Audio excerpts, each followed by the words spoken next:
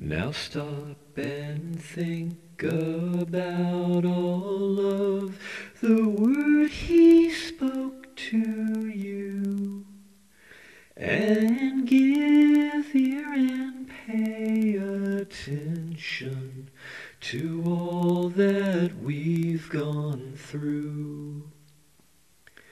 As a sign like Ezekiel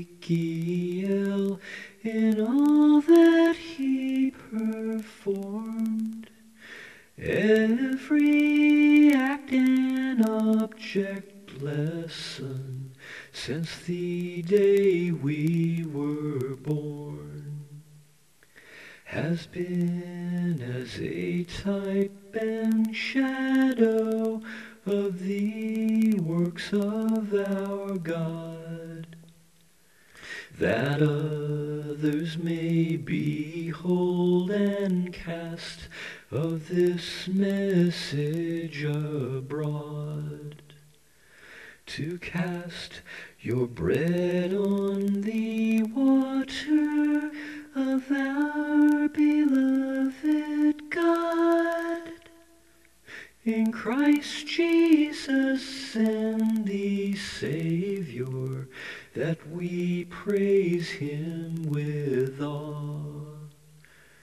To partake in the unfolding death of the begotten, and trust God the Father by faith in his resurrection.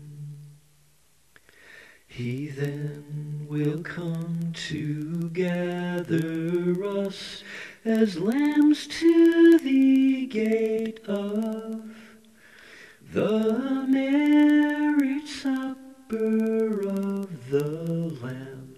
Now think about his love. Selah, now stop and think about all that just has been said, and go over it in your heart, for Christ Jesus has led his children into the sheepfold, and has shown us the gate.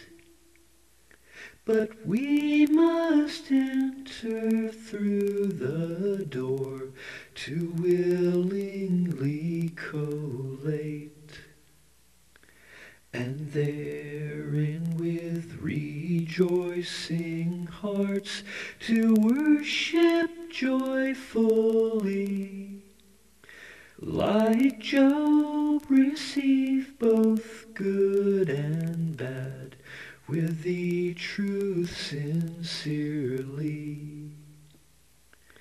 Give thanks to God for everything he will to us then bring, the revelation of his Son in death as a Christling. As the Father has raised him up, all of us with the Son, already we are risen up in his resurrection. The Lord's table is the supper in which we do partake.